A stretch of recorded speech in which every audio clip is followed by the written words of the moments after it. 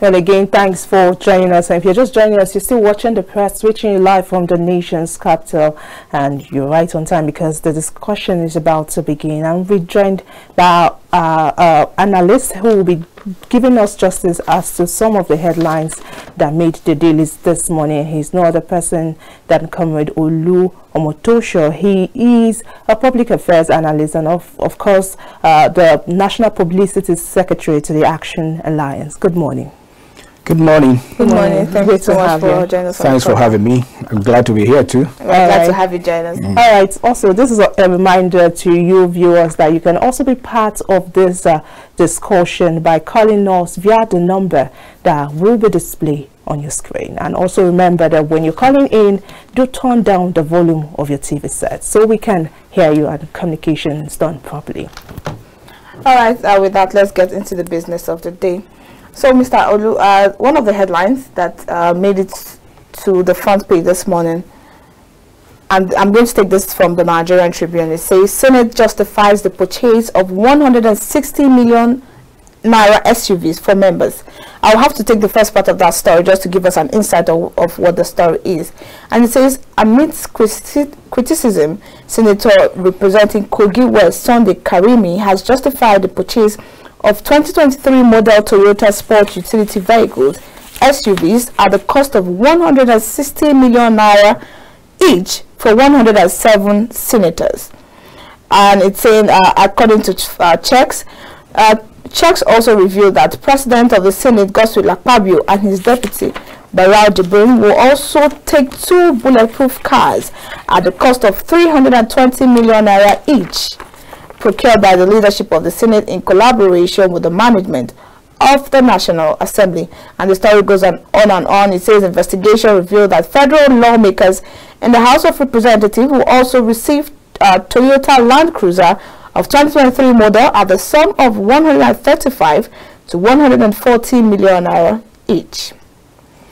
How do you react to this? Taking into consideration what is going on right now in Nigeria, the state of the economy, and how Nigerians are reacting to some of the policies that were put in by the president, and how it has affected Nigerians. Now, comparing that to what we are saying, 160 million Naira each for 107 senators. Thank you. We're in a country where sincerity is so scarce, and of course people will come and tell you this is the way to do things, but you'll discover that they are doing the contrary themselves. So it's a matter of just do as I say but not as I do. Now we're talking about a sick economy. Our economy is so sick, and the Naira had become so excessively respectful of the dollar. I mean, prostrating and then pleading for mercy. And of course, rather than we do things that will give it some lever, so that Naira will gather some lever and be able to stand and look at the dollar in the face and say, look, this is my country. You cannot dictate what happens here. But what do you get? What do you see? Our leaders are doing the same thing. Our leaders are aiding the battering of the Naira. We have been hearing this slogan for a very long time. Buy Nigeria, leave Nigeria, do Nigeria, do all of this. Where are those vehicles produced from? Those vehicles are imported. And then we are talking about that Naira is being strained. Of course, these are part of the things, because that means they are not buying those things with Naira; they are buying with dollars. They are bringing them in. We have vehicles in Nigeria. We have motor manufacturing companies in Nigeria that can produce these vehicles. A lot of people are buying, and they are not being killed in these vehicles. We have representatives. The Senate, all the legislators, they are our representatives. We put them there. They are supposed to represent our own interests. But unfortunately, it appears that they have gotten a different identity. The moment they get there, they get a different identity. And of course, ask any one of them, they will tell you that's the best thing to do. Of course, it will be the best thing to do, according to them, because they are eating. And when you are eating, you don't talk, except if you don't have table manners. What they're talking about is about them. It's benefiting them. So they will tell you that's the best thing to do. I don't see any reason. I don't see any reason why they need a vehicle of 160. I don't see the need why they need a vehicle of 30 million naira. Perhaps if it helps them actually discharge their duties, so go around what they need to do. Oh, maybe that could be also be a good justification. Oh, I see. I see. I have been looking, since this whole story started, I've been looking for some of the features that those vehicles have that the ones we drive on the street don't have. Now, are those vehicles going to fly when they get to roadblocks, or when they encounter traffic? Are they going to fly? Are they going to move off the road and then fly or something? Is there anything? Are there any other things that are built into those vehicles that a car that you buy for 5 million or 10 million naira on the street will not do? The car will take you anywhere. So what is it? What's the class are they creating? What class are they creating? We voted for you to put you there. You were part of us when you were going, and then you got there. You were supposed to get there and speak for us, but you got there and then you are lording yourself over us. That's exactly what they are doing. We are talking that there is no money. Look at hunger on the streets. Look at what is going on. Look at people are dying out there, and then how do you say it? I don't know where they get the confidence. There are so many people out there that for 3 days have not eaten anything, and they are struggling with life. And then you want to come and rub it on their faces to say, look, what is it? Just 160 million naira. What is it? I mean, it's insulting. So do you think the term service, because earlier I and Sandra were talking about some policies that the government has put in place, perhaps to cushion subsidy, and a lot of kind of economic meltdown the country is actually going through presently, and you find out that yet our representatives and our leaders are living the best of their lives. And so do you think the term service should be looked into, and perhaps more explanation should be done? Because if the leaders are sort of enjoying and amassing wealth for themselves, because perhaps it's an opportunity to do so, and the people who they are actually being of service to are not even getting the crumbs of what needs to be for them to have in the aspect of welfare, the social amenities, infrastructure, even transportation. So do you think the term service should be looked into? Maybe before you answer the question, we should pick this call. Hello, good morning. All right, we lost the caller. So go ahead, sir. I think it's the term service, the way people, elected officers, the way they say is quite different from the way we electorate say it. It's because service in the context of a voter is that there is something, we have an assignment, we need people to administer our affairs, manage the economy and all that, so let's come together and put somebody there. We voted for them, you go there and do the bidding for us. But unfortunately they see it as something, as an opportunity to have a cut of the national cake. And so when they get there, of course, many a times they forget about us. They forget about the voters. They forget about the electorate when they get there. Because when they get there, and that's the reason why now it is becoming very difficult to really be able to ascertain who is going there to serve. Because really, if I want people to vote for me, I want to go there and serve. Now, I just tell them, look, I want to give my time. I want to sacrifice my time. I want to go there and serve you. Now, it is for the people to say, yes, I want you to go and serve us, or not.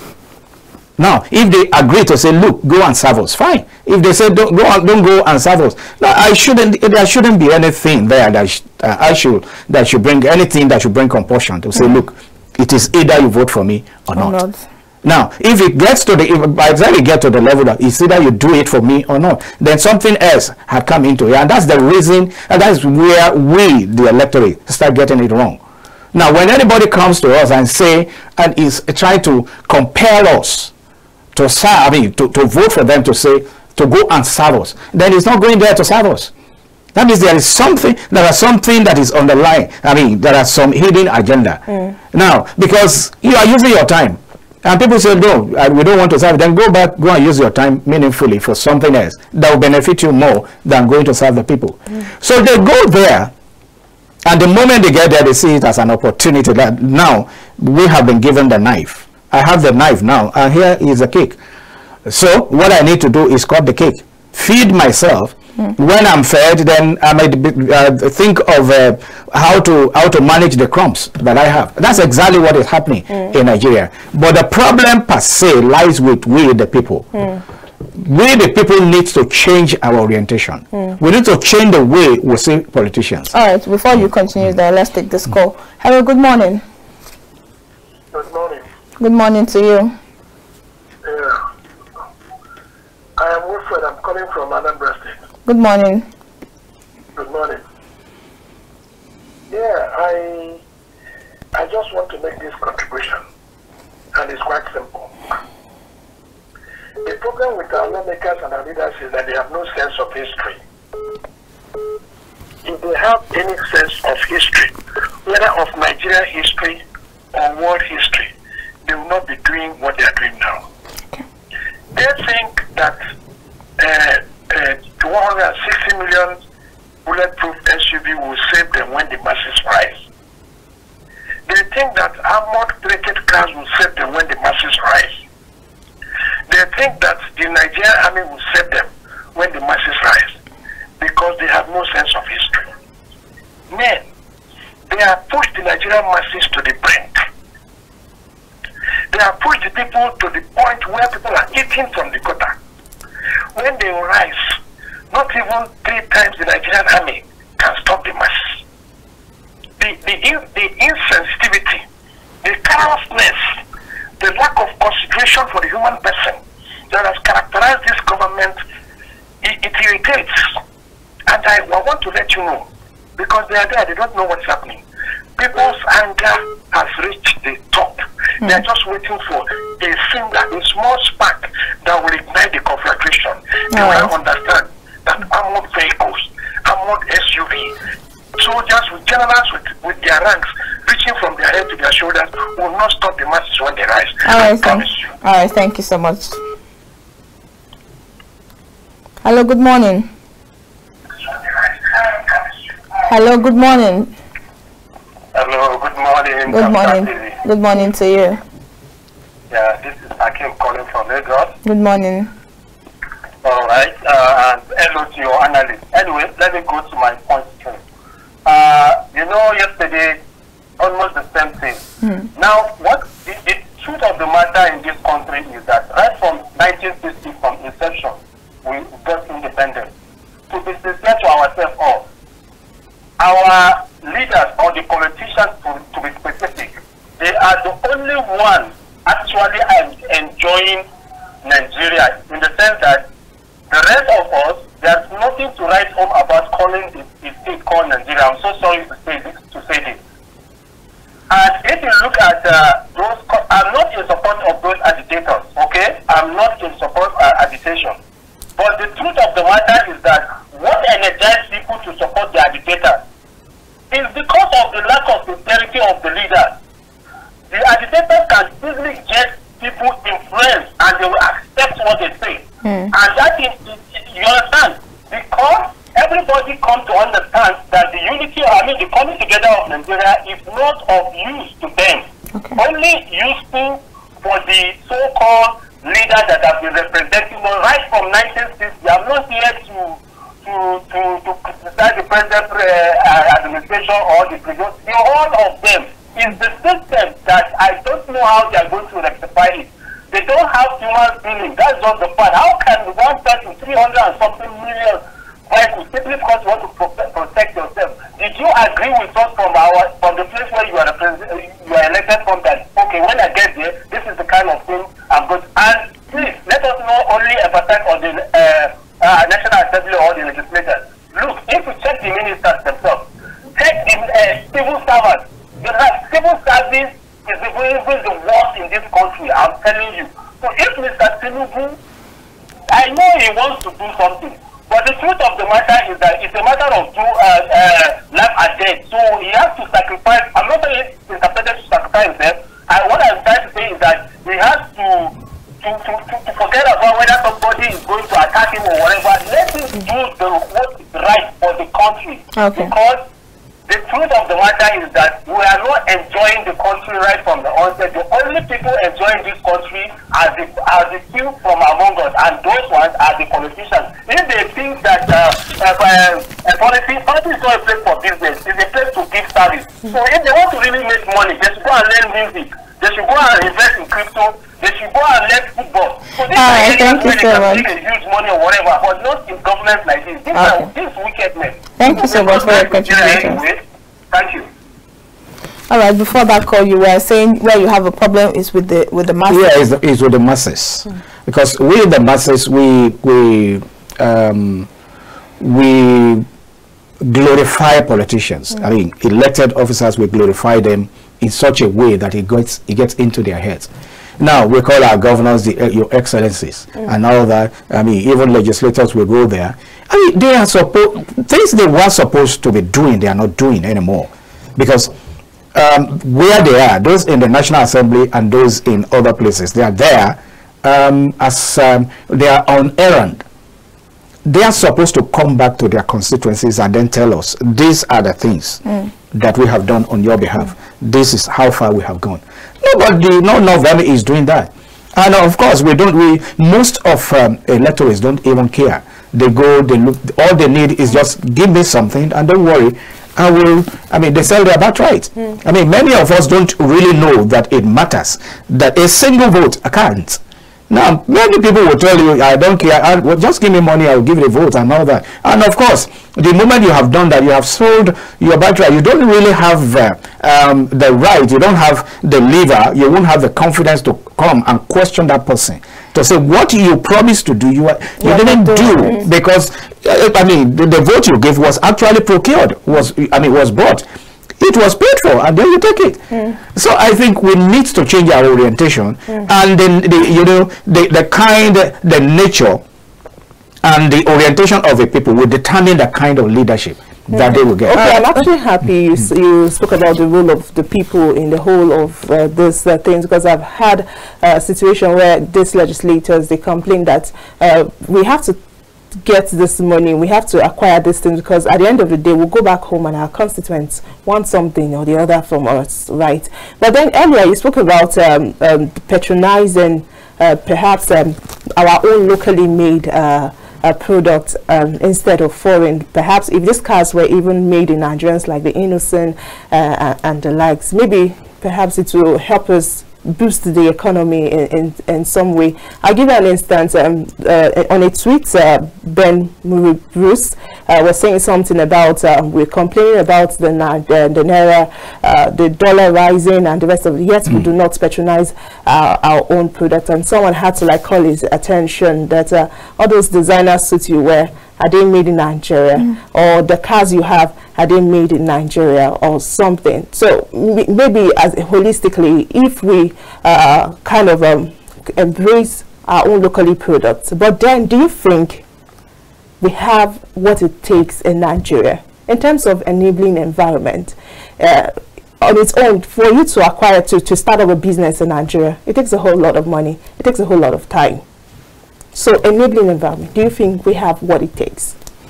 That's why I started by saying that the problems we have is lack of sincerity. Now, this is a government that came in and said, look, there are so many things that have gone wrong. Now we're going to right the wrongs. Now, this is a government that gave us an impression that, look, some people have been sleazing us through subsidy regimes and all that. We're going to take that off. And this is the president that comes up to tell us, I plead with Nigeria to say, look, just bear with us. Things will get better and all that. He didn't really plead. He said it is turn. No. That's before election, but after election, he came. He did. I mean, he had been telling one of the stations have been rolling it over. I mean, all the time to say, look, I really understand that the times are hard. I mean, things will get better. And not okay if the government, if the president is saying this is what should be done. There are so many things that he should have done. I expect that the government will say, look, during the time of the military, there is a law that the official vehicle then was Pojo. Pojo was being assembled in Nigeria then. Up on the time of Babangida as the president, the limousine was produced by Pojo. All official cars in all federal ministries and all that were Pojo, produced in Nigeria. Then we weren't having this issue of forex issues, stresses that we are having now. What stops government from saying, look, okay, if you don't like innocent, that maybe because of this or what or that, then come up with another. Now, and what stops government from patronizing innocent? So okay, innocent, this is what we're going to do. We're going to partner with you. We want to make money, and then make it. If the standard of vehicles that innocent is producing is not up to what you want, then give a standard. That's why we have the standard organization in Nigeria. Let them come up and say, look, you have to up your quality and all that. Now there are so many. Look at the policy reverser that reversed the 43 items that were banned from obtaining forex and all that. All those ones now were open again, and this had further added stress to what the naira is having already. So all of these things that we can produce in Nigeria, what stops us from saying, why is it so difficult for government to say, look, these things you cannot bring it into Nigeria? We have rice in Nigeria. Now, why do we need imported rice? Now we have so many. Up to toothpick that we are even importing toothpick in Nigeria. There's so many things that we can do, and this is an economy that is not producing anything. Everything we want to buy, everything we want to use, we buy. It will surprise you to hear that some people are importing water. People are importing oil into Nigeria. Oil, I'm talking palm oil, and people are importing palm oil. People are importing groundnut oil to Nigeria. What stops us from getting? We have these things here. We have all of these things here. Why is it so difficult? I think it's a problem with our taste, but that taste can be changed by government policies. Now, I want to buy a bottle of oil. This is the oil that is produced in Nigeria, and this is the one that is imported. Government can come up and say, if you are buying the one that is produced in Nigeria, because if government want to say everybody has a human right, I don't want to infringe on that. Fine. If you are buying a bottle of oil that is produced in Nigeria, buy it for 1,000. If you want to bring anyone that will bring it for one side, it should be higher. Yeah, but yet you understand that the higher it's perceived in this part of the world that the higher the price, the most likely the quality in this part of the world is relative. It's relative. A lot of people just look at it like that. This is Nigeria. People would use Nigerian oil. People would take Nigerian oil. They will take it out to the Republic of Benin, repackage it, and bring it back, and they will tell you it's from Spain. And when you buy it, I mean, because of that madness, because of that belief, because of that, preference for imported things, when you taste it, it's the same thing. You say, "Oh yes, I think this one tastes better," and in reality, they are the same thing coming from the same place.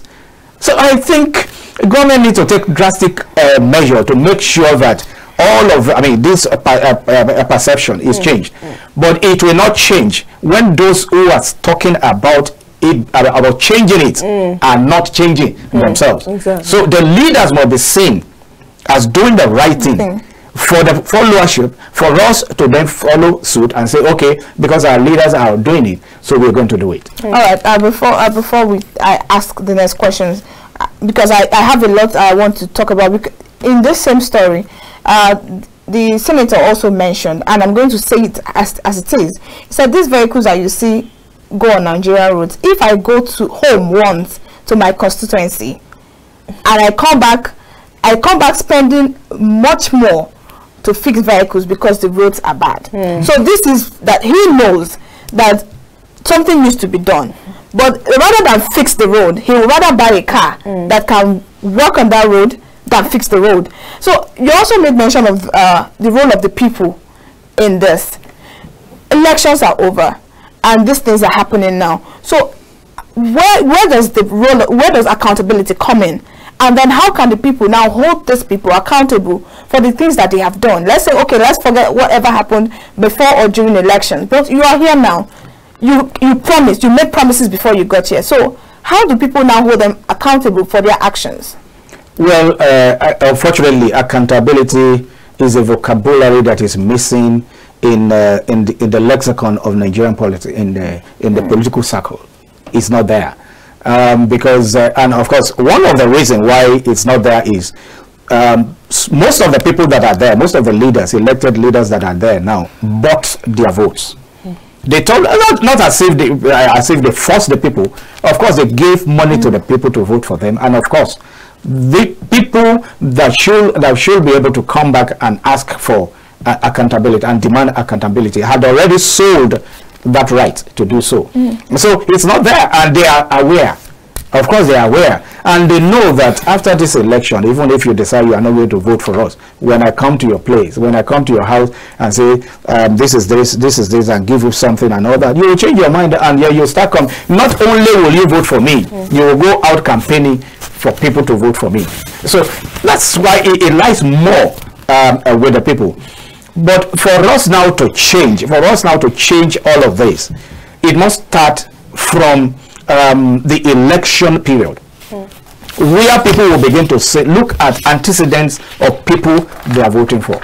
Now, somebody that had not been around, had not been in our environment or in our society for a very long time, got somewhere, probably gather a few millions, and then come back and say, I want to contest for this position. Now, you don't expect him to really understand how things run there, because it's not been there. It doesn't know, I mean, what obtains. It's not feeling. It does not have experience of the feelings of the people there. So it must get to a point that anybody that is contesting for any position at all, that is going to represent whatever constituency, must be somebody that is from that constituency, that lives in that environment, that understand the pains and the needs of the people there. Now, it is not somebody that lives in Abuja that will come to one remote area in maybe Cross River or Sokoto or somewhere and say, look, I want to vote for you. I want to contest. I want you to vote for me. He doesn't understand what happens there, because before the election, he lives in Abuja. And after the election, he will come back to Abuja and lives in Abuja. That's the reason why we have about some governors for the past administrations now, even up to now, we have governors of state governors that do not even live in their state, within their states. They are sitting governors of a state, and they are not living in that state. They live in other states. So how do you expect them to have adequate feelings of the pains of the people of that state, because they themselves are not living there, so they are not living by examples. So it's not all about electoral law may be there and all that, but if the people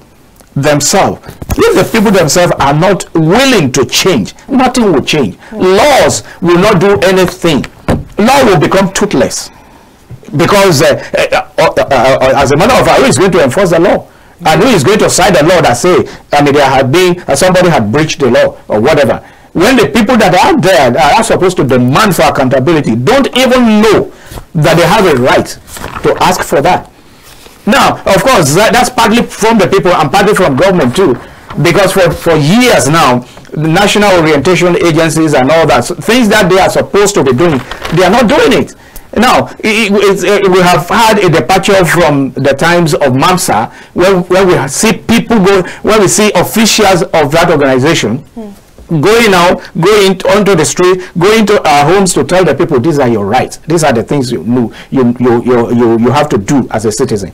We don't have that. So we have left it to the politicians to run it the way they want. And it will be very difficult for us to be able to bring them to account. But isn't that the problem of the law in an instance where a serving personality in government cannot be checked or you can't get accountability because that person has immunity? Isn't that the problem of the law? The only people that have immunity by Nigerian law is the president, the vice president, yes, indeed, the governor, the deputy governor. Now we have what happens to ministers? What happens to legislators? What happens to commissioners? What happens to board chairmen and members of board and all that? Nobody is demanding anything. Not because not because people are afraid of it, but grossly. A lot of people don't even know that all of these people need to come back and give them feedback and give them a report of what they have done.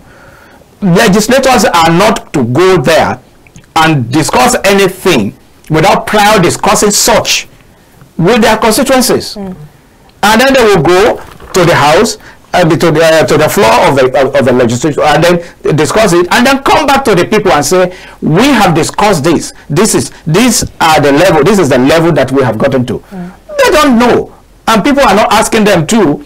And those, the few of us that know, they call us whalers.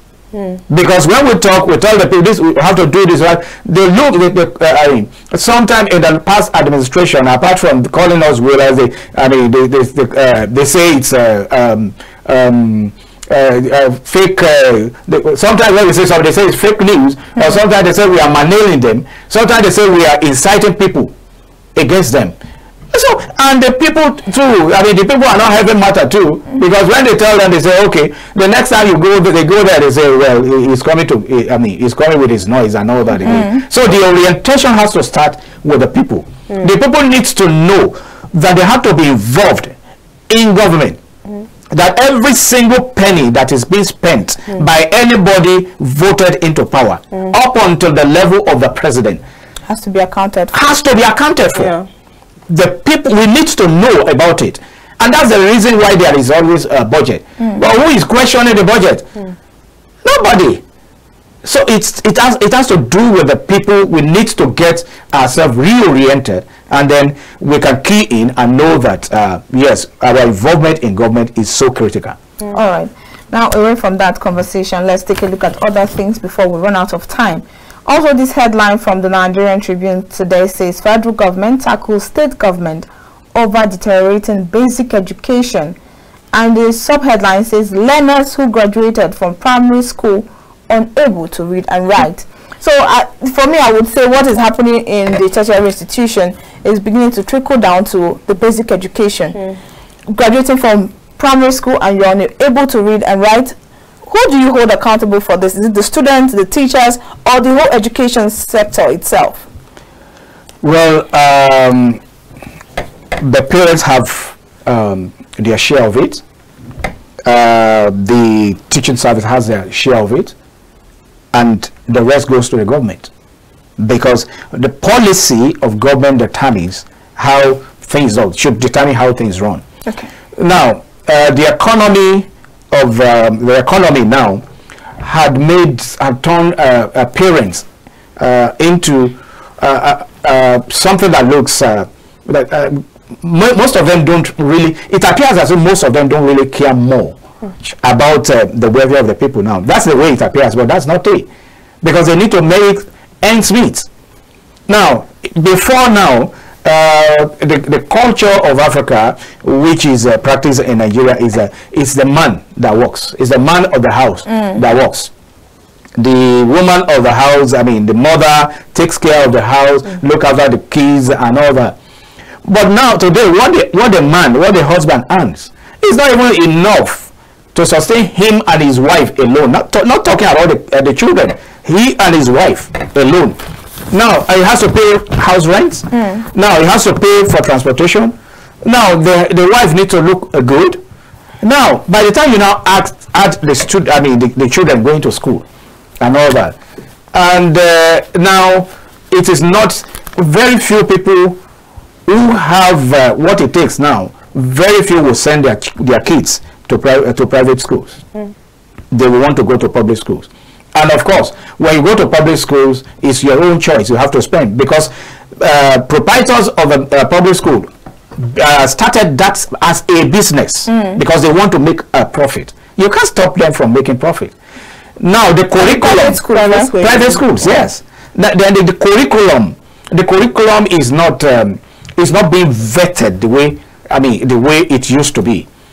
Now, when we were young, when we were in school, primary school and all that, now, in a family, a textbook that the first son, the first child reads, he passes it on to the others. But today, the textbooks you use today, you are not very sure that it's going to be the same thing that we use in the next session. Now, because it has become business. People who write these textbooks have people they know, they go and then promote and say, look, I use my textbook, and then they will discard the previous one, and then bring that in. So that is affecting the children. Now, the children too are not, because of some of the things that they see, they believe.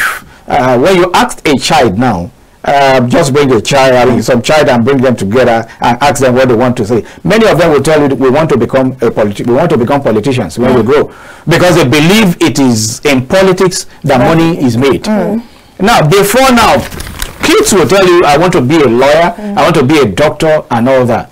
But politicians had given a kind of sign that, look, if you want to be rich in Nigeria, just go into politics. And the value system had also changed. Before now, much premium was not laid on money. Much premium is laid, was laid on character. When we were growing up, in the 60s and all that, 70s and all that, before a man in our environment, I'm a Yoruba person, and before a man gets married to any woman, the parents of the man will do a research. Who is this lady you want to get married to? They will do a research up to the grandparents to say, what did they do? Because they want to be sure that they are people of impeccable characters. But today, who cares? Who cares?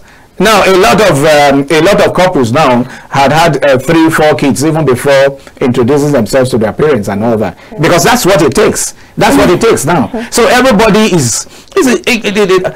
the economy is so bad that everybody, what is on the mind of everybody is what is going to be my next meal. So, and that had impaired, that had a negative impact on our reasoning system. So everybody want to do it the quick way. Now, for us to get it back, it is government, because government. That's what we'll talk about, government, because it is government that is at the top. It's the government that decides what happens. When if government come out today to say, look, nobody should go out 7 a.m. tomorrow morning, everybody will stay indoor, because government has that power. The people had given that power to government. It is government that will sit back and then look at our educational system, the curriculum, then look at it, and then look at, some of the things that have been done. Now, the parents, the government will help the parents too. When I was in secondary school, I enjoyed free education.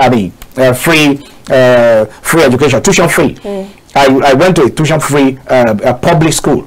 Now, in that case, my parents do not have any excuse to say, look, we are not doing this because we need to go out and look for money to feed our kids. Government can do it. It is doable. It is nothing that is, look, okay, take one of these vehicles, take 160 million naira vehicle, take that, and then look at the school fee of an average secondary school student, and then take that out, and then use that vehicle, sell that vehicle, and use them and split the money. Now, I am very, very sure that an average, even let's say private school, an average private, let's say average public school, the maximum they will pay in a year will be maybe 20,000 naira. And that's a public school. Now, how many 20,000 naira can we get from 160 million? Now you are giving them, putting that money to some. It's not as if they didn't have a car. It's not as if all of them in the legislative assembly. It's not as if they walked there. They drove their vehicles there. They have vehicles that they are using, and this you want to it's misplacement of priority. The educational system. Government, it has to start from okay, I'm happy you're saying you brought in the government eventually, because earlier you said some of the shared blames have to go to the parents, the teachers, and later you said the government, and you rounded it up with the government, because I had to go back to the story to check, because I noticed it was majorly the public school they were talking about, because really a parent who is perhaps has the means to will not really want to take their child to the public school, and those who do not have the means to, when you go to public schools and see the deteriorating state in which it is, you will not even want to send your child to the school in the first, because you might just think that feel like it's a waste of time, because the teachers are not efficient enough to perhaps teach or something. So why not the child go do hurricane or do something else, which is not usually a good idea. But looking at the deteriorating state, and like I said, I'm happy you brought the government into it. Maybe to some extent the government should look at the public schools. Okay, because the private school, like you said, they make profit from it, so of course they try all it takes to sort of make the school a good environment for learning and the rest. But the government school, the public school, should be looked into. Certainly, it has. I mean, they have to be looked into, and the teachers needs to be. I mean, they need some motivation. Now, because when you look at the take-home pay of the teacher too, it's discouraging. And before now, people want to go into the teaching service. Not very few people, and it's only people that do not. It's only graduates that do not have jobs now that go into teaching. Yes. Because they know that's well. Let me just keep this while I keep searching and all that. So they need to be mobilized. It's standard is falling everywhere. No, that is not in the educational system alone. It's falling everywhere. But if a people will actually catch up with development around the globe, education is key. It's key. Most especially that we are in we are in digital world now. You don't learn digital this thing in the farm. You don't learn it anywhere. You learn it in the school. So, and even we have nations now that do not have the kind of natural resources that we have in Nigeria, and where they get their revenue is digitally. They get their, I mean, it's through the digital economy, and they are making wealth. So it's something that if government looked into it and handle it properly, it's a revenue earning. It's a revenue earning venture. Yeah. So train people, put them on. Look at China. What China is making through IT and all that now is more than what they are making from other other area of the economy. Look at India. Look at what they are doing. Government needs to look into it. All right. With what you've said so far, I want to say that this issue of education is a very long chain, because it has to start with the economy, because you made mention of the family. Something has to be fixed in that aspect, so that the mothers can also pay attention to the children, and then teachers can earn well enough to also pay attention and do the job with passion. So I don't know how soon that issue is going to be fixed, because we should also take into consideration that we have growing number of out-of-school children in Nigeria, which is a total conversation for another day. But with that, we'll draw the curtain today on the press, coming to you live from the Abuja studios of KAFTAN Television. Thank you so much, Mr. Oli, for joining us on the program. It's been amazing talking to you. Thank you. All right, so we'll come your way tomorrow. My name is Sandra. Stay tuned to KAFTAN Television. And I am Victoria Agbi, saying you should have a splendid day ahead. Bye.